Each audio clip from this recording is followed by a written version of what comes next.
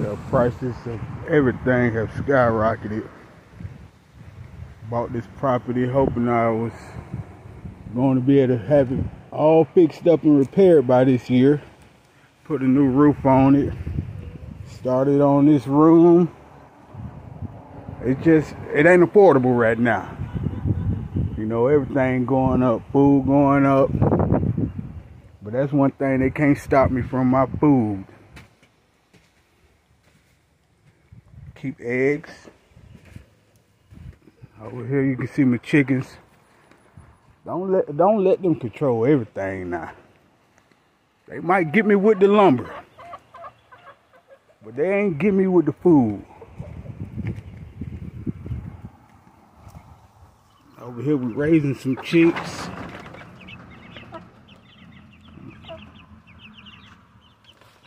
We got 12 in the brooder inside. We got some over here, if you can see them. And we got a total of 8 laying hens. We got 6 barred rocks and 2 of the Polish, and 1 Rhode Island red rooster. That's how we get our chicks.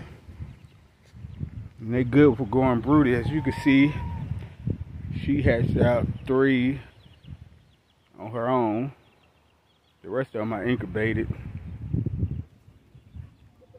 But yeah, with all these prices going up, y'all, you know, some stuff we can't control, but we always can control our food.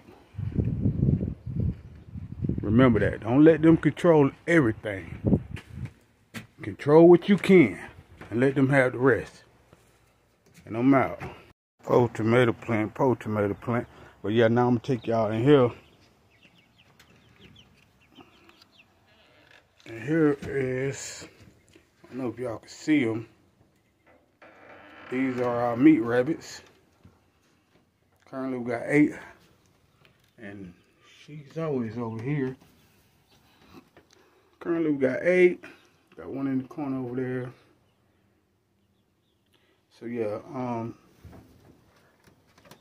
remember, one thing, if you can't do nothing in life, you can feed your own self. You don't have to depend on nobody for food. You can raise your own food. These are the ones I was telling y'all. I had inside. They are what? A week old now? Yeah, so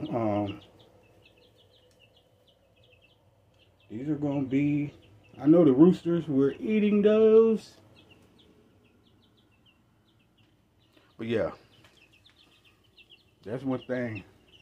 You get me on the gas, you can get me on the lumber, you can slow me down my projects I got right here. I'm gonna eat.